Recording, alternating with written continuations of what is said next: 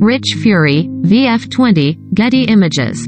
Kanye West has succeeded in legally changing his name to just Ye, thanks to a Monday, October 18, order from a California state court that granted formal approval to the star's short new name. Less than 2 months after Kanye Omari West filed a petition seeking to change his name for personal reasons, Los Angeles Superior Court Judge Michelle Williams formally signed off on the new name, a court spokesperson confirmed to Billboard.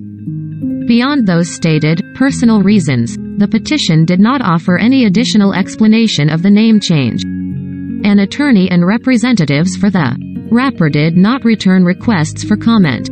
Ye has commonly been used as a shortened version of West's first name, and it served as the name of Kanye's 8th studio album, which debuted in June 2018 at number 1 on the Billboard 200.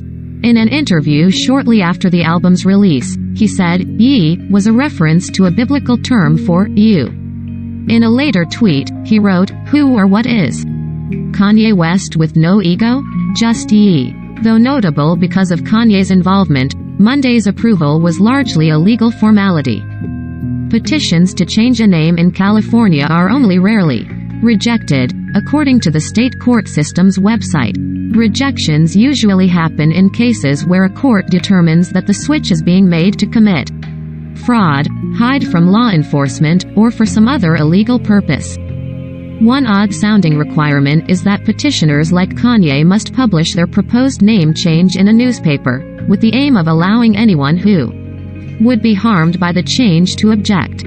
Court records show that Kanye published such a notice in the Daily Commerce, a Los Angeles-based publication, on 4 separate occasions over the course of September.